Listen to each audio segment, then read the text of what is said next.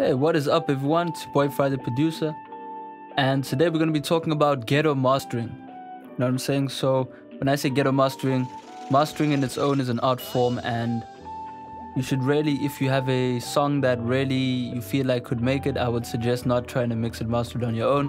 Even though there have been cases where songs like Chief Keef don't like, I'm sure Young Chop mixed and mastered those himself. But the first thing I'd like to talk about is what is mastering. And really mastering is the final doorway between the production stage and the consumers. So the consumers would be, for example, anyone you send the song to, if it's playing on YouTube, your viewers, anything like that. And really the first thing to worry about before even, mastering your session is to understand what the spec that you're going for is. So for example, if you're going for something like a, radio mix, then you'd want to mix it to a certain spec. So that's definitely the first thing before worrying about the actual song. So this is the second time you're recording this intro, so I'm going to cut into the next video right here. So yeah, the first thing I'd want to talk about is you would want your mix to sound really good before mastering. Don't ever use mastering as something, and remember, disclaimer here, I'm not a mastering engineer, I'm just giving you my perspective on the whole thing. The whole thing about a mix is if the mix is not punchy and dynamic enough, let's say, in terms of, hip-hop mixes don't have to be that dynamic, especially trap. Trap is really orientated around the bass, so you can probably see this waveform when I play it. Most of the beef in here is pretty much bass. You got a bit of the kick and snare and the peaks right there. These are all the peaks. So the dynamic range suits the style of music. Now, if you were doing a gospel record or something like that, you'd have a lot more of a crazy dynamic range. And that makes sense for that genre. So the first thing is figuring out what you want to do for your record. So you need to be in the style of genre, mixed to the style of your genre. That's what I always try and do. So yeah, I'll play this quickly and then we can just listen and we'll go from there.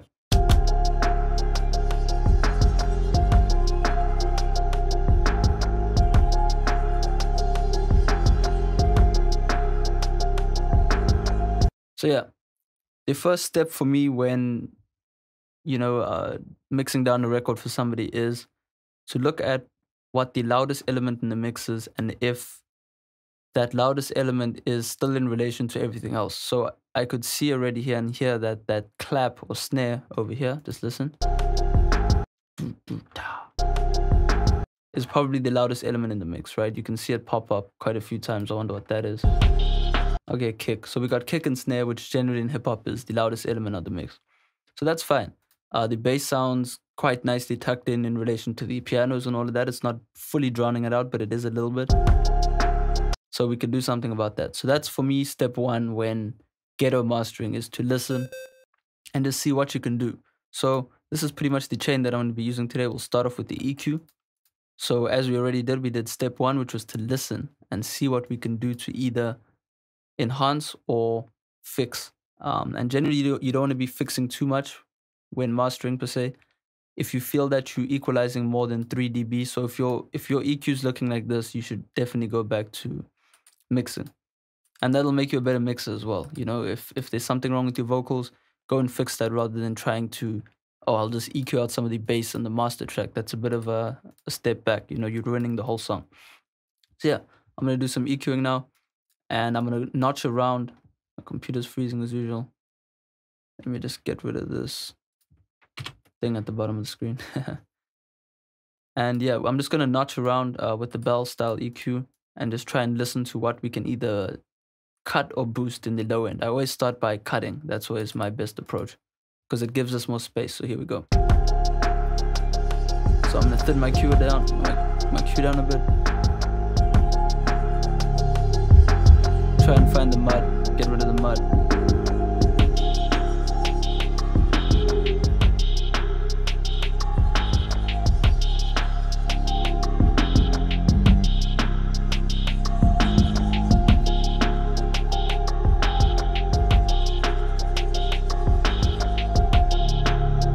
So somewhere around there maybe.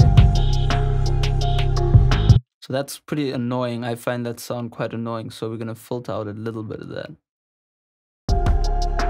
So we'll go dramatic first, and then fade it back in.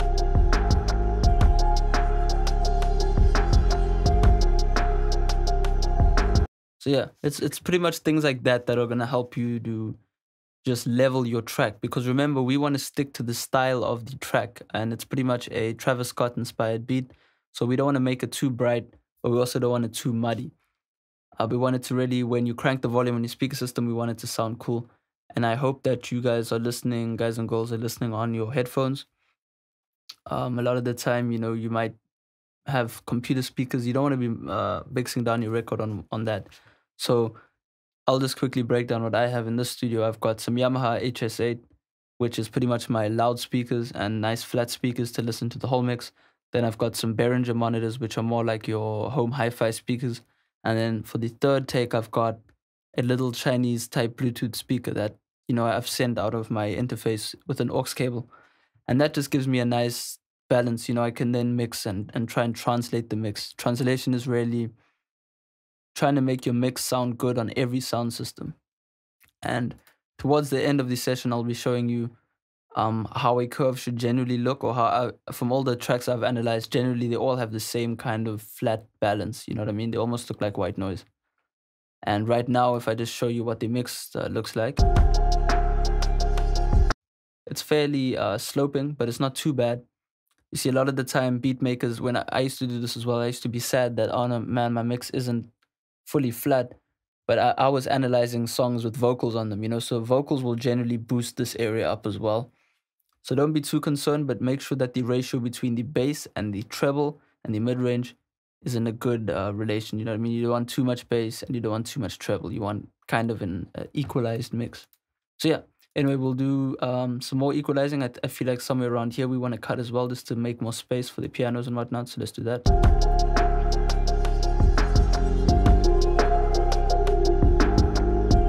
Maybe around 300.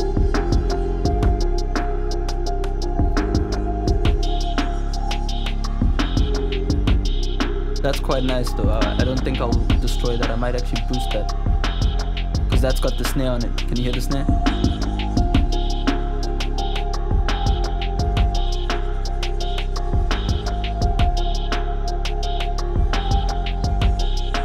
Okay, so we'll keep that, but we'll get rid of something else. We have to, I feel like it's too muddy somewhere around here.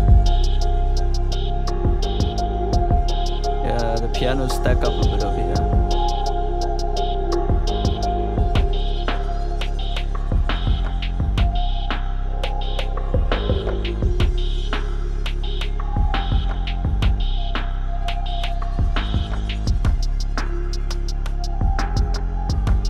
So we'll A-B it, always A-B and listen to what you've done. So the one thing that you must always do is you must always A-B and be true to yourself. You know, ask yourself, am I really helping the mix or not? Because there's no problem in just resetting. You know what I mean? I'm not scared to do that, because really your objective should be to listen and, you know, figure out what you're doing here. So let's just try again.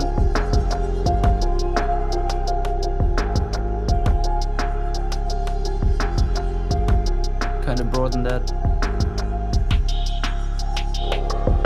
There's a lot of kind of bass there that I want to make space for the pianos. Okay, so now let's A-B.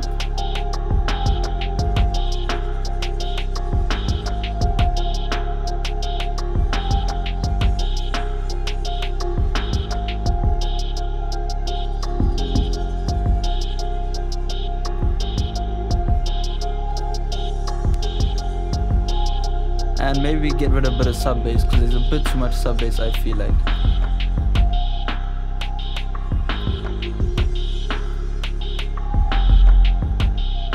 Maybe not by 44. 44 is a nice area for club sub bass, so I wouldn't cut that really, unless it really had to be cut. But I feel like somewhere around 30. Really just rumble. There you go. I want to get rid of some of that. Kind of make that wider. Turn that snare down a bit.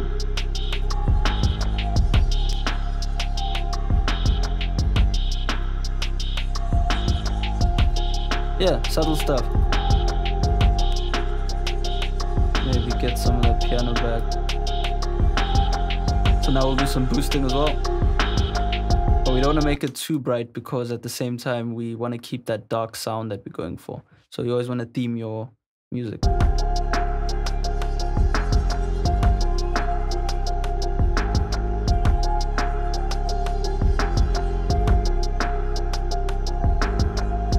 So yeah, now I'm pretty much just going to mute the mic and just quickly listen. I'm going to A, B, and see if I've done anything good or bad on the speaker system. So here we go.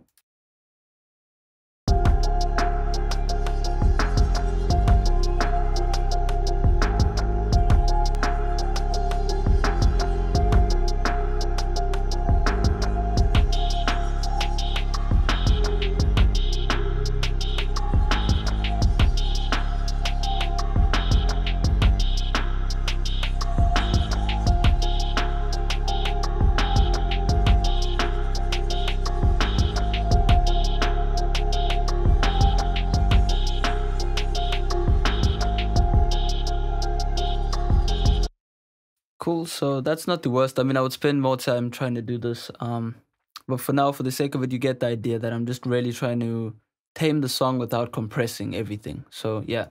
So that brings me to the next step, which would be mid-side EQ. Now that's something quite important that I feel people overlook when they're mixing down their records. And pretty much mid-side EQ, mid and side basically stands for mono and stereo. So hopefully, as I said, you're listening on headphones or speakers. I'm just going to solo. I mean, we all know what mono is. It's basically just the, stock standard. Everything is in the middle. That's pretty much what one speaker sounds like. One speaker is mono. When you add another speaker, you've got stereo. So I'm just pretty much gonna I'm just gonna solo the stereo side, and you can just hear that.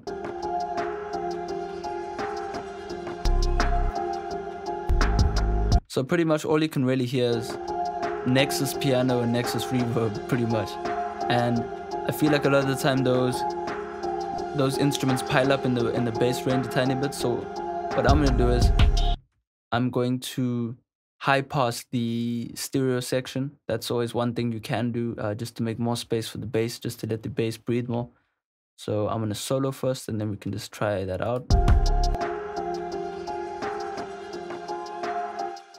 So I'm gonna do it dramatically first, and then just push it back.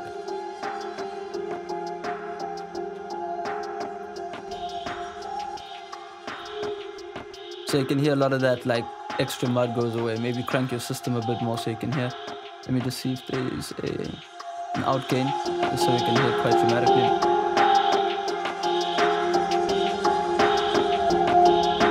So there you go, that piano I don't quite like. But we don't want to kill it as well at the same time, because it has a bit of weight to it. Yeah, I quite like that.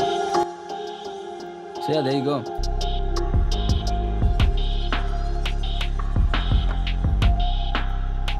So you don't really hear it, but it definitely gives the bass a bit more definition.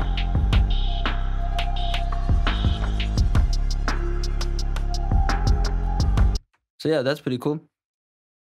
And now what I'm basically going to do is I'm going to do some multiband compression. Now, the reason I like multiband compressors on a full mix is because being able to separate each band gives you a lot more control over your mix. So, for example, let's just say you had a normal compressor, but you wanted to compress your bass because you felt like maybe one or two kick drums are, a bit too loud here and there. You'd want to just tame the bass. So what I'm going to do right now is I'm going to mute each channel I'm not using. So I'm going to start off with the low end, and I'm going to figure out where the low end and the mid-range meet. That's what I like to do. So we'll do that.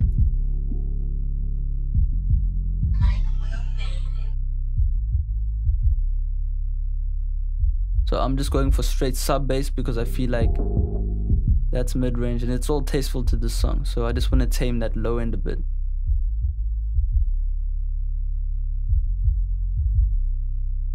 So I'm going to go for around 100 Hertz. I mean, generally sub bass is around 70 below, but I want to tame a bit of that kick as well.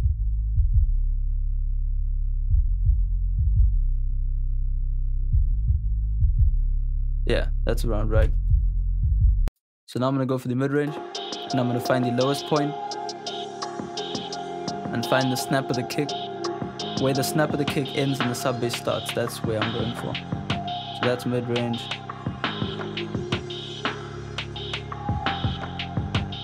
Around there is cool. And I will find the high point. So really where the air stops, the air of the... Can you hear the air now? You know what I mean? You want to get rid of that. Around about there is cool. And let's just mess around with the high end. And really we'll just use this band for volume increase. So I'm just going to use the gain knob on that eventually, just to get a bit more clarity in the mix. So it's important to figure out where the high end starts. I really don't want to increase the hi-hat too much because the hi-hat gets annoying after a while.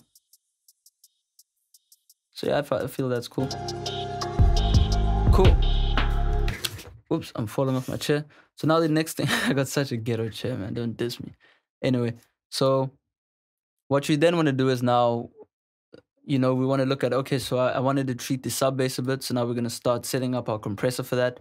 And generally with our compressor, we want to set up our, and I've talked about this in the other video. So I'm going to set up the compressor for, you know, catered to each element. So as I said, I wanted to mix the sub bass here. So what I'm going to do is I'm going to make a nice low attack, almost like a 0.2 millisecond attack. A fairly long release, but not too long because I don't want it to pump. Low pump.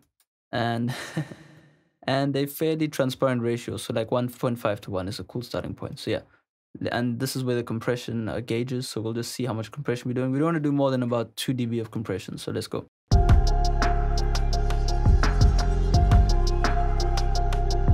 So you can see that the kick is really getting tamed there. And we can get away with a bit of compression because it's a very light ratio.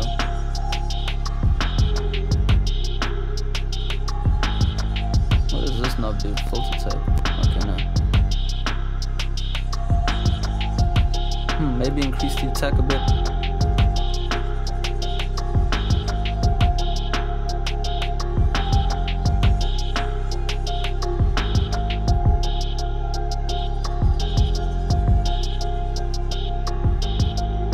Increase the ratio a bit as well, and then just decrease the ratio, the threshold.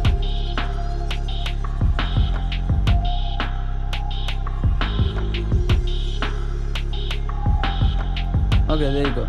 So now I feel like as I said earlier on, the snare was the loudest element in the mix, and you can see that snare popping up in this gauge over here. See, there it is.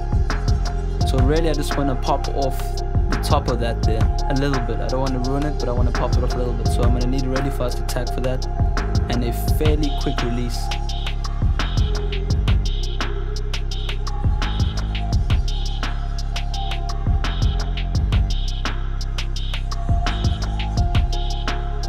Fairly long release.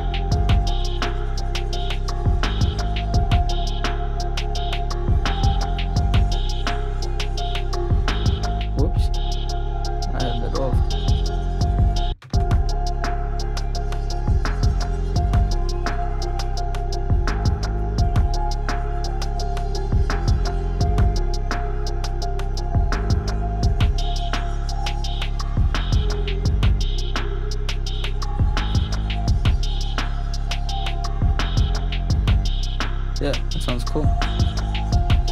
You're not really hearing much compression, but all I'm doing is taming peaks a little bit. I don't want to cut them off, I just want to tame them. We'll cut them off in the next step. And then here I'll boost the gain. I just want to boost the gain at the high end. So you see what I'm saying? A little bit, by like a decibel or 2. So let's see what we've done there.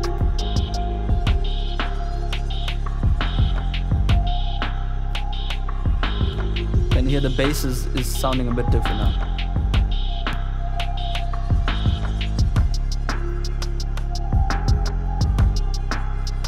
It's just the little things that make your mix better. Okay, so now that we've done that, we've tamed a bit of peaks. And what I'm going to do is now I'm going to boost the gain coming out of the compressor, because obviously we've reduced the gain. So we want to compensate for that gain. So I'm going to boost that a little bit to about -3. And you can see that that clap has been, or snare has been compressed a bit because it's not as wild as before. See there? See, there's a lot less dynamic range, which is cool because it still sounds like it has space, but it's being tamed. Awesome. Okay, so let's do about 3 decibels again. And another trick to achieving loudness is not to crank your limit at the end. It's to almost get a bit of gain from different plugins, because I feel like you get a much better sound. So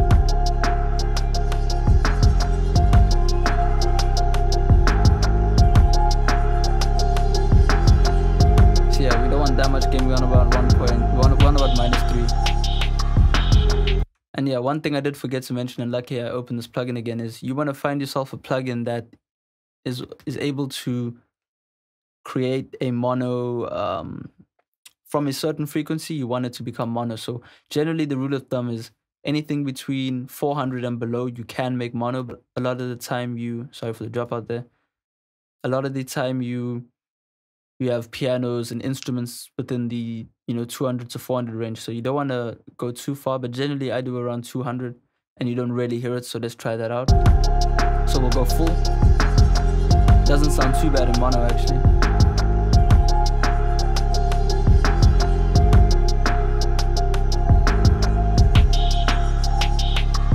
Yeah, about 220 should be cool. So yeah, the reason we do that is because we want our song to be mono compatible, which basically means when somebody plays it on a PA system or something and they have not set up the stereo channels correctly, it's still going to play and there's nothing that's going to vanish. You see, a lot of the time I hear some guys, they mix their basses in stereo and it sounds cool, but it never works out later on down the line. So you need to sacrifice sometimes to get more in the end.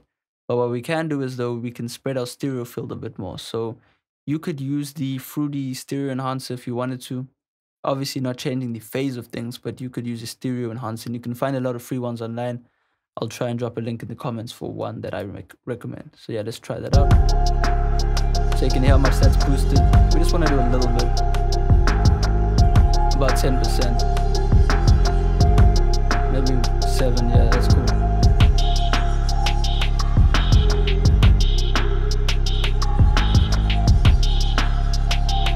So yeah, our mix is looking good now.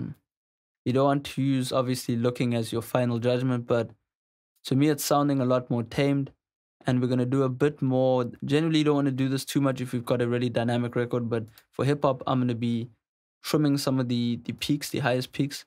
So first off, before using the soft clipper, and I'll explain what it is now, is you want to look at what your mix is peaking at, and then you want to set the threshold accordingly. So we can see -3.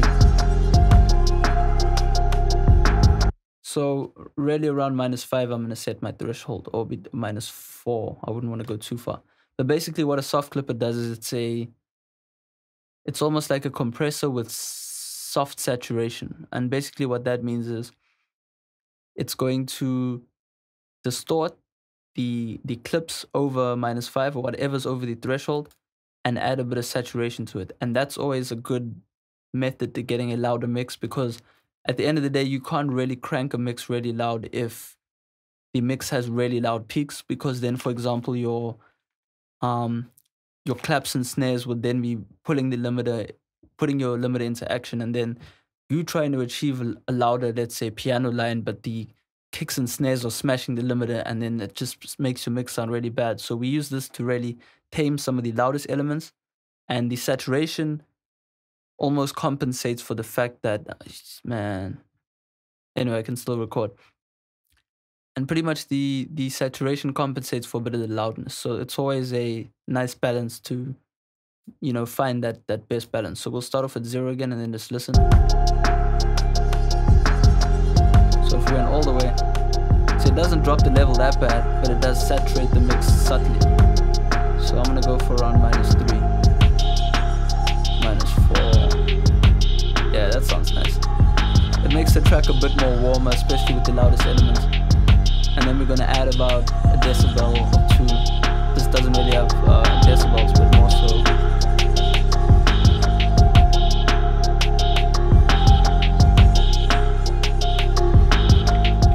And one thing I always try to tell people is you must never allow loudness to be the judge for if it sounds better or not. You can see I reset the gain and then I A/B, because if I had cranked the gain and then A/B, obviously I'm gonna go for the louder option. So you don't want loudness to be that thing that says, oh well, that sounds better because it's louder. It's a lie. So yeah, we'll just see if what is happening with the soft clipper sounds better than before. So let's A/B.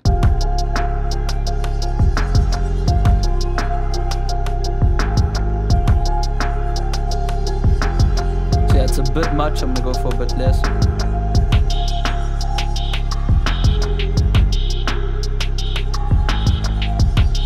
I can't really hear anything. Yeah, something like that is cool. So yeah, now before we start cranking our limiter, we want to look at what we've done so far. So that's where I pull up my analyzer and I just listen and I check out, you know, how's the mix sounding in relation to the visual spectrum that we're seeing here. So that's looking not too bad. The bass has been tamed, but maybe we might pull away a bit of 62. What did I want to do? I wanted to use this EQ here. Pull out a bit of 62. We actually don't have any bands left. But yeah, generally that sounds not too bad. I'm pretty happy with that. The anti-phase isn't too bad. I'm gonna just listen to it in mono quickly. And it's not the worst in mono. So yeah, I think now we're ready to limit our mix. And we're going to use the trustworthy FL limiter, which I've been using recently over, let's say, your more expensive limiters, just because natively it sounds better. And it's really transparent. You know, the gain is transparent, the limiter is fairly transparent. And we have a nice visual reference to see the loudest peaks and see how much we are limiting. So let's go for that. And that's looking good as well. So I'm gonna set my ceiling to minus 0.2, and I'm setting my levels in relation to if I was gonna send this mix out to friends and whatnot. Now, if I was gonna upload this to YouTube, I wouldn't recommend smashing the 0 decibel line.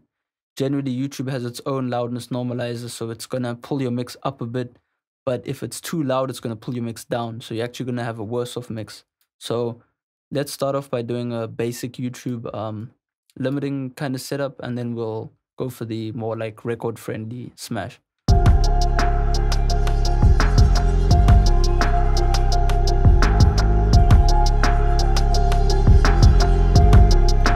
So yeah, generally for YouTube I wouldn't go much louder than that. Let's just check the RMS over here and see.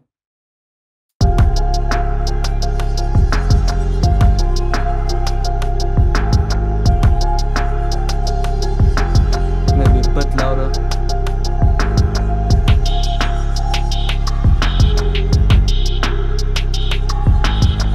Yeah, around about minus 11 RMS.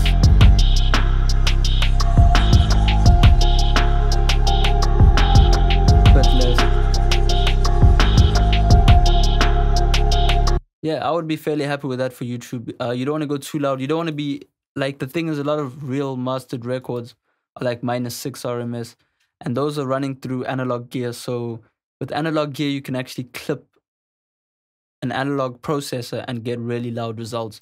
And within the digital realm, I just don't think it's worth it to crank your mix really loud. So generally that would be my YouTube master. Minus, what was it? Yeah, there we go, we got minus 10.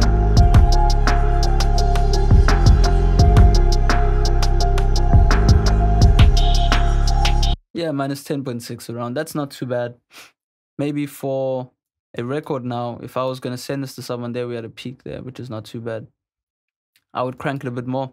So what I'm going to do is I'm going to go down my chain again and then add a bit more gain here and there. So maybe 1.4 decibels there. Oh, and one thing I would actually do is I would reduce the bass. So I didn't do that earlier. I'm going to reduce some of the bass so I have more room to limit. So I'm going to turn the bass down a little bit.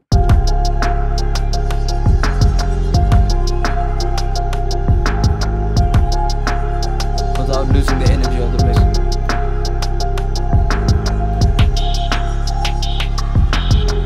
So now we should be able to crank the mix a lot louder.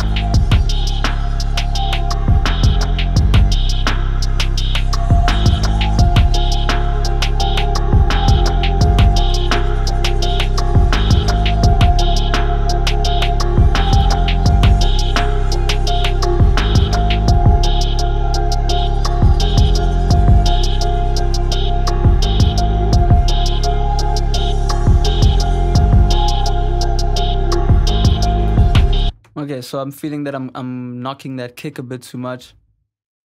And my computer's freezing, so I'm gonna knock that a bit down and then we'll play it a bit.